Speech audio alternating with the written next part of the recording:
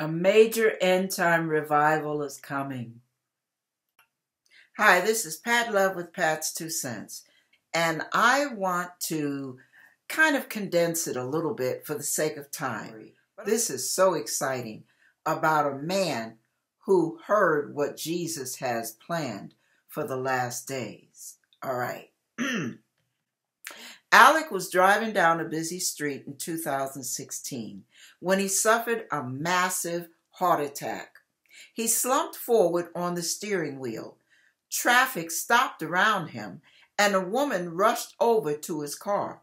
She opened the door and tried to get him out, but he was locked in with his seatbelt.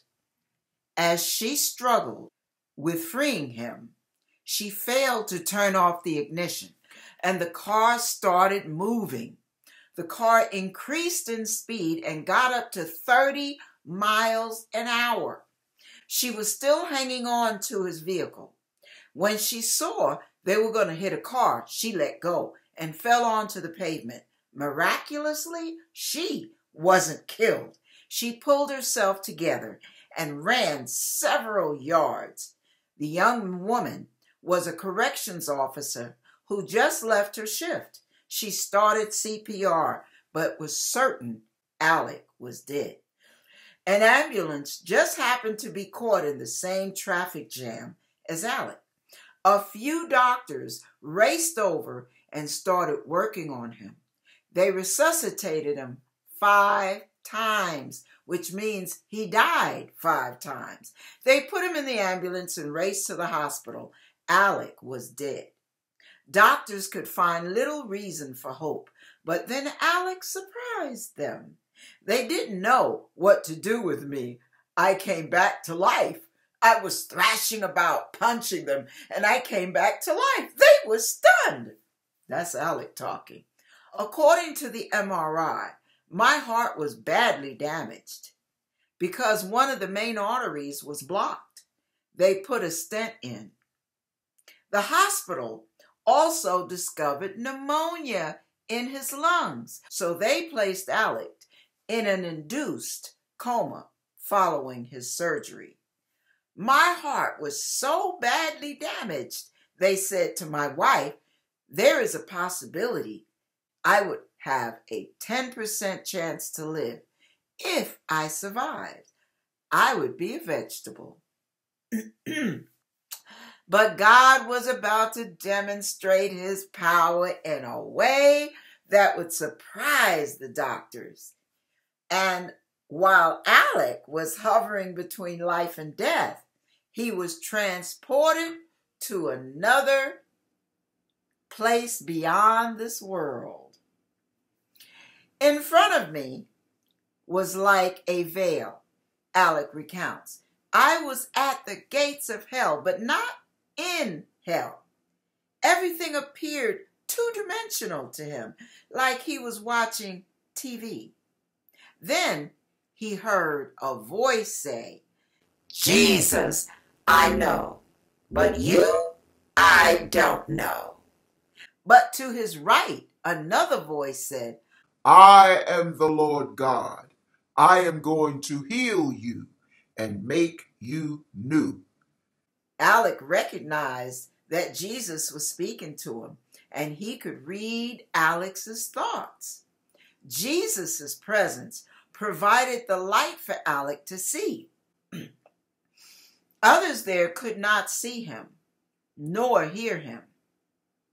Then the Lord impressed on his heart, I will do what I want to bring you healing. I will show you the power of the Holy Spirit. Then an astonishing sight met Alec. Around me was a sea full of people, he recounts. I couldn't see their faces. They were joined together in chains. Jesus impressed on his heart.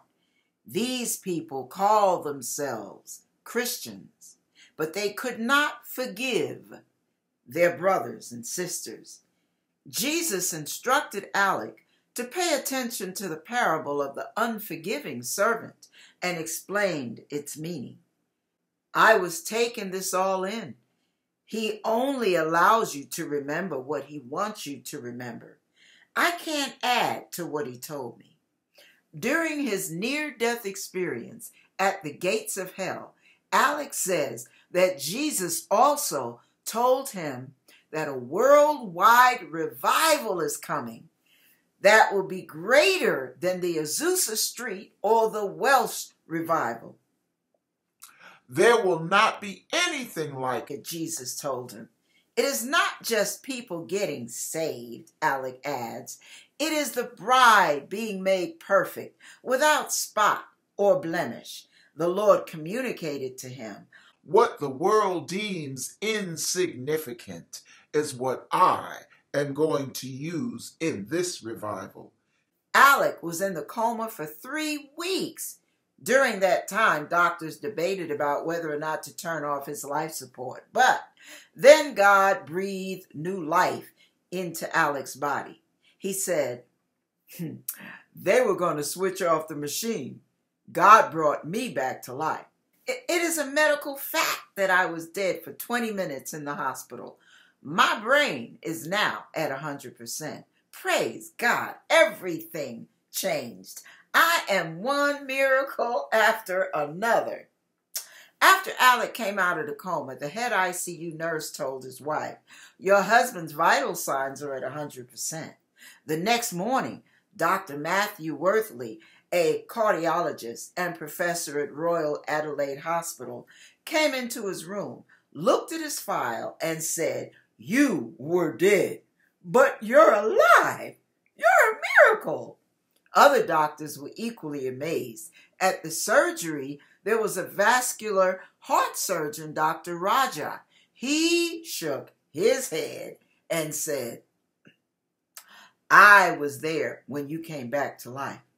I was there when they took the MRI of your heart. It was so badly damaged. I can't understand it. There is no sign of a heart attack, no sign of scarring. Your heart is working at 100%. Alec left the hospital and got a standing ovation from the staff. He recalls, they said, this is the guy who was dead and came back. I thanked all the nurses and doctors. There were doctors, there were tears. Alec is grateful to be alive, but he's more excited about what God is doing. I believe the bridegroom is coming soon. 2 years, 5 years, 10 years, I don't know when, but it sure is exciting. He thinks God will use the current U.S. president in the revival that's coming. Impossible things are happening, says Alec. The bride is going to be beautiful. Her appearance, her apparel, her beauty. What a testimony. Wow. What do you think?